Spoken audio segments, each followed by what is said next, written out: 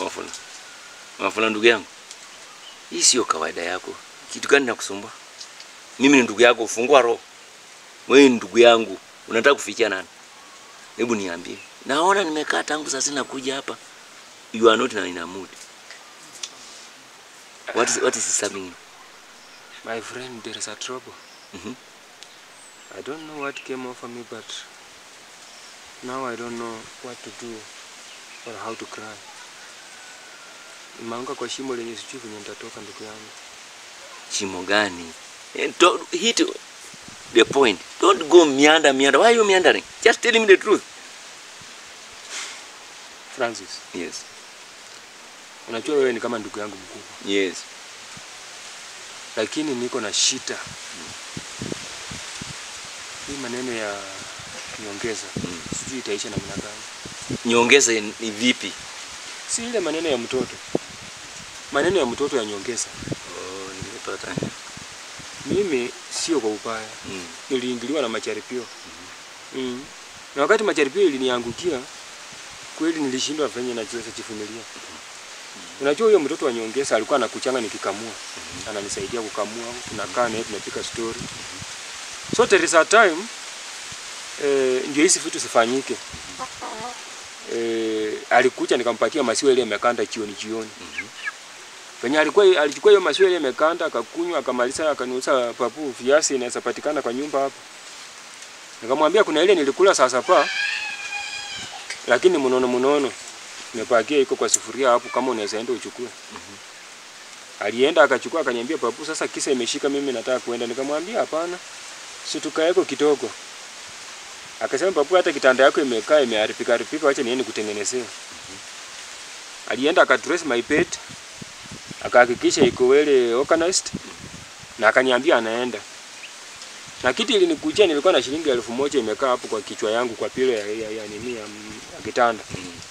Nikatoa hiyo 1000 nikamwambia sasa papu kweli sio kwa ubaya. Wewe uko form 1 lakini unakaa kama umemaliza form 4. Uko na mwili mkubwa angalia yako tu venye kiuno iko kubwa. Akacheka akaniambia yani papu pia unajua maneno. Nikamwambia hata sisi wazee tunajua maneno kwani nani anakuambia ati kuseeka unaseeka paka na akili. Ni kuseeka mwili lakini akili pati iko fresh na injili. Mtoto akafikiria tunafanya utani. Ngamtunga 1000 hiyo. Wakati alipata hiyo 1000 ndugu yangu mtoto akasisimuka akafurahi akaniambia siende nyumbani. Nikamwambia situfanyeko tu leo usiku. Akaniambia sasa wewe papu unaweza fanya hivyo nini? Unajua mimi ni mtu mkubwa sasa inaweza.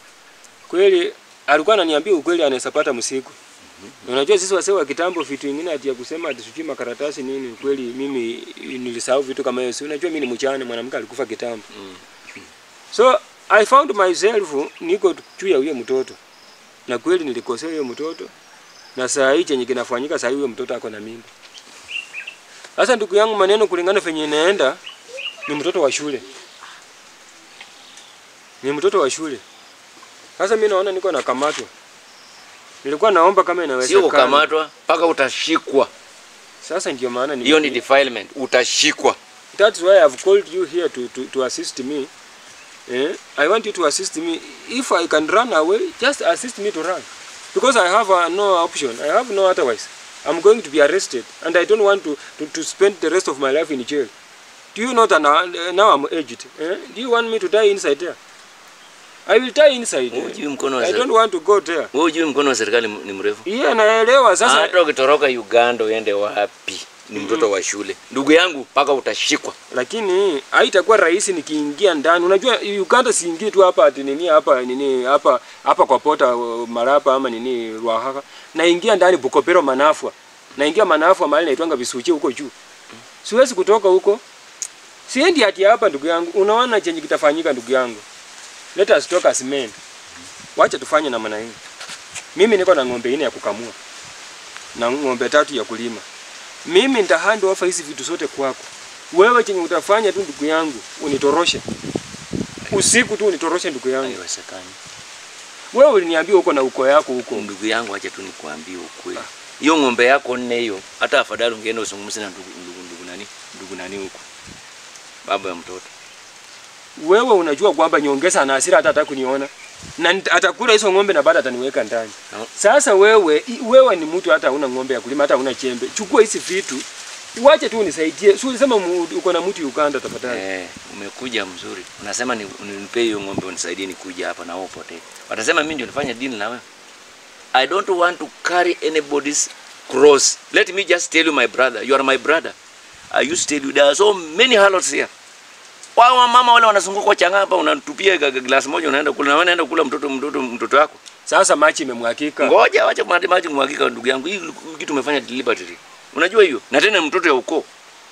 Wana tu ya aibu ile umeleta. Ndugu yangu kweli wewe ni mtu sahihi. 63. How many years do you have now?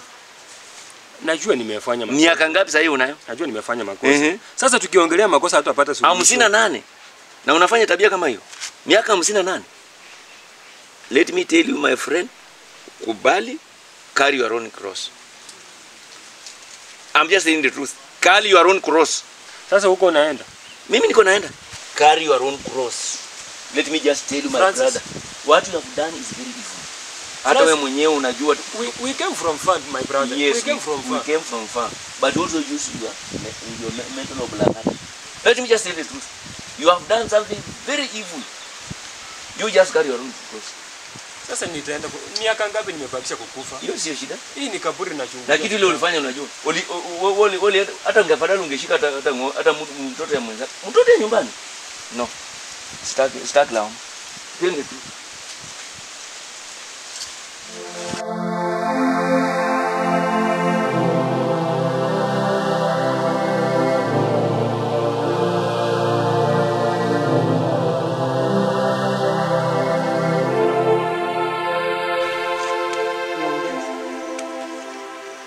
Sasa kujikunja yako hii ndio suluhisho. Itakusaidia na nini kujikunja hii? Hii makosa yenye huyu wafula amefanya. Mtu wa miaka 50 na ngapi? 58 hata karibu 60. Ngali. Acha kwiro mwana mutorongo oyi. Yani sinje uno mwana so mwichuru wase bale mwana mulala yengene. Nyongeza. Wafula lazima ashikwe. Fanya uende kwa mkaza. Wacha kujikunja kwa maembe hapa, hii maembe itakusaidia kitu. Mtoto form 1.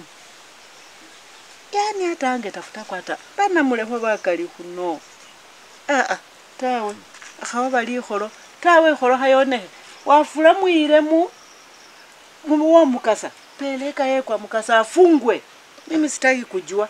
Akhaba bali alimulamwa sasa nenyata. Senenya kumanyata. Muzuku wangu hapana. Mama, unasema nipeleke yeye kwa mkasa. Sasa nitakuwa nimekosea na ni ndugu yangu kabisa. Ali ndugu yako. Yaani huyo mtoto hakujua ni wake. Wewe uko na muhurumia ndugu yako. Kwa nini hajahurumia mtoto yako? Mtoto wa ndugu yake anaenda. Ninajua. Hata saika hasa romo anoyoyo. Ninajua. Amefanya makosa. Huyo mtoto utamuita babu. Hiyo mimba lazima itolewe. Kwa vile huyo mtoto hata akizaliwa, umwana we Luswa.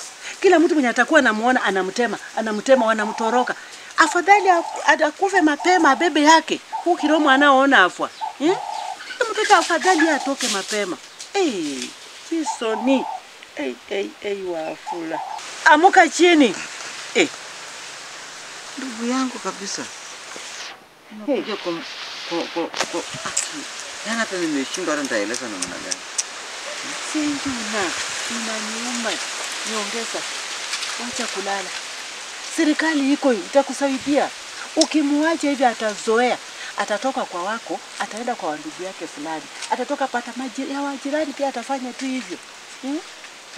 Lakini unaona nini mama? Hata kama kweli ndugu yangu lakini mimi lazima nitahakisha hii report imefika kwa mkasa. Amuka. Wacha hata mkasa hata ingekuwa imeshafika kwa polisi nani wa fulani. Hiyo kweli siwezi kuacha. Hii kitendo kimefanyika hii. Niongeza mimi mtoto nimetumia pesa mingi shuleni. Nimeweka pesa huko na nataka mtoto wangu asome. Na kitendo kama hii inafanyika. Wewe wacha kwanza hata pesa mingi. Hii aibu yote tutaweka wapi? Huyo mtoto akibeba hiyo mimba kabisa atatembea nayo wapi? Na huyo mtoto tutamuita gani na tutamweka wapi? Na ni lazima. Lazima hiyo mimba itolewe. Wapeleke hii ripoti ifike. Hiyo ng'ombe ya wafula hiyo kubwa hiyo ndiye atalipa faini ya kutoa hii mtoto mimba. Ure siwezi nyamaza hivyo. Aibu yote. Wewe unaona mambo ya kutoa tena mimba tena. lazima itolewe. Sasa hiyo tena utaanzia unataka kuoa mtoto yangu. Wasichana wao wanatoa mimba. Wanapeleka tu kwa hospitali wanatoa vizuri. Bure hiyo mtoto tutamuita namna gani? Omwana we Luswa. Mungu alamenyali.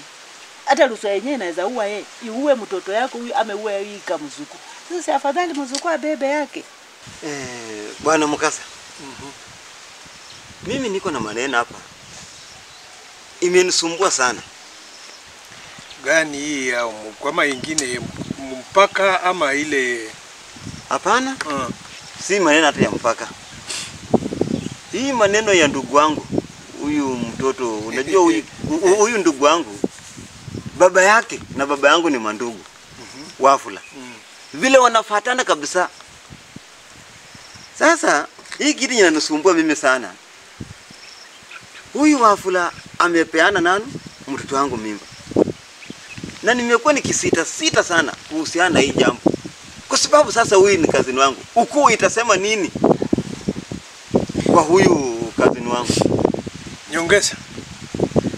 Esema kwa kano nilikuwa nimesikia.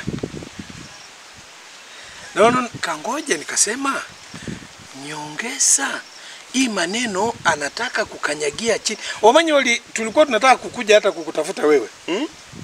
Kwa sababu hayo maneno sababu lazima maneno kwa kijiji nekeholeka lazima inafikanga, lakini ifo kulinda orere nini.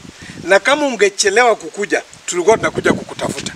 Kwa nini tulikuwa tunataka kuja kukutafuta? Huyu mtoto ni mtoto wa serikali na ako kwa shule no mwana mukeheni. Nenyo sindu siekholehe ngweyeyo na wewe umejua na mnataka kuficha namna hii eti kwa sababu ni ndugu yako. Ndio unajua nimekaa na mama yangu mzazi. Akaniambia ukiendelea kukaa tu hivi serikali watakuandama wewe. Na Nyongeza haya kurebe kwa acha nikuulize. Ni nini ilikufanya ukachukua hii muda yote mrefu kuja kuleta hii habari hapa? Omwami. Vile unaelewa tu, unajua Wafula ni ukoo yangu kabisa. Sasa wewe mimi nimekuwa nikisita kwa sababu sasa nilikuwa na wasiwasi nikisema ukoo watanishtumu mimi na watanilaumu mimi kwa ajili ya hii kitendo, watakuwa naona kama mimi ni mkatili mbaya sana. Sasa ningefanya namna gani Omwami? Kaya kuborere Nyongeza. Wafula wakati alikuwa anaenda kuchukua mtoto ya ndugu yake ambaye ni wewe. Anaenda kuchukua mtoto mdogo na kutumia pesa ile ako nayo kidogo hucha huona kwa mwana akiangalia mtoto mdogo namna hiyo. Alikuwa anafikiria nini? Ni kwa sababu kuna wanawake wako wanakimbia wanatafuta wanaume.